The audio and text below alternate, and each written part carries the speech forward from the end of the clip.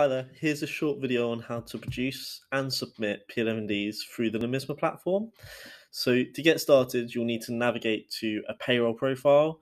You could do that by going to the client section on the left menu or going to payroll. But what I'm going to do is just quick jump to Barney's Bolorama. And that will open up the bookkeeping profile for me. And then payroll on the left menu.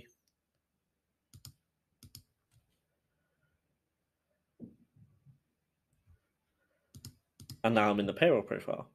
So from this point, what you'll need to do is go into Edit Company in the top right-hand corner and go to Payroll Details. And from Payroll Details, you'll just need to turn on P11d. If you've already done that, you can skip this step and you can go straight to the next step, which is to go into an employee profile. So back to the payroll dashboard, on the left menu, go to an employee. So if I select Ash Hall here and select Edit, and then expenses and benefits will appear. And then within expenses and benefits, you can go ahead and populate their car details if they had a car as a benefit in kind, any loan information, as well as other expenses. Now, one expense that I have already input for this employee is private medical insurance, and I've put in £1,800 and the amount made good of £200. Now, that hasn't been put through the payroll, so I'm not going to select the payroll tick box. But if there was also other benefits, I could put in relocation expenses, and then it's highlighting to me that any excess of over £8,000, so I could just put in £1,000 and save that.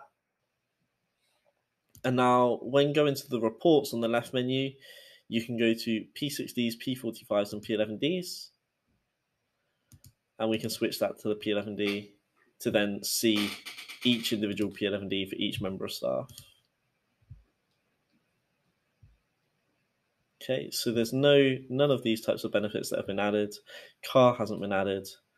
However, private medical insurance has been, and the calculation is there for you. So the amount made good of £200 means there's a £1,600 benefit in kind, and then there's also a £1,000 benefit in kind in relation to relocation expenses. So the total there is £2,600 of benefits in kind. So now if we go back and go to filing management on the left menu, you can switch payroll to P11d,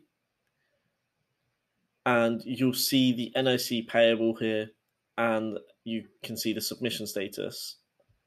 Now, if you wanted to see the employees from this page, you can select the employees and you'd be able to download their P11d. You can also make adjustments. And you can also export the P11d-B as a PDF. So if you wanted to send this to your client, you can. And then once you're happy with that, you can go ahead and press submit, and that will submit the P11d information to HMRC, and it will meet the requirements for the submission, which is due around about the 19th of July. I hope this helps. If you do have any questions or queries, please do get in touch on 020-3021-2326 or support@nomisma.co.uk. Thank you very much. Take care. Goodbye.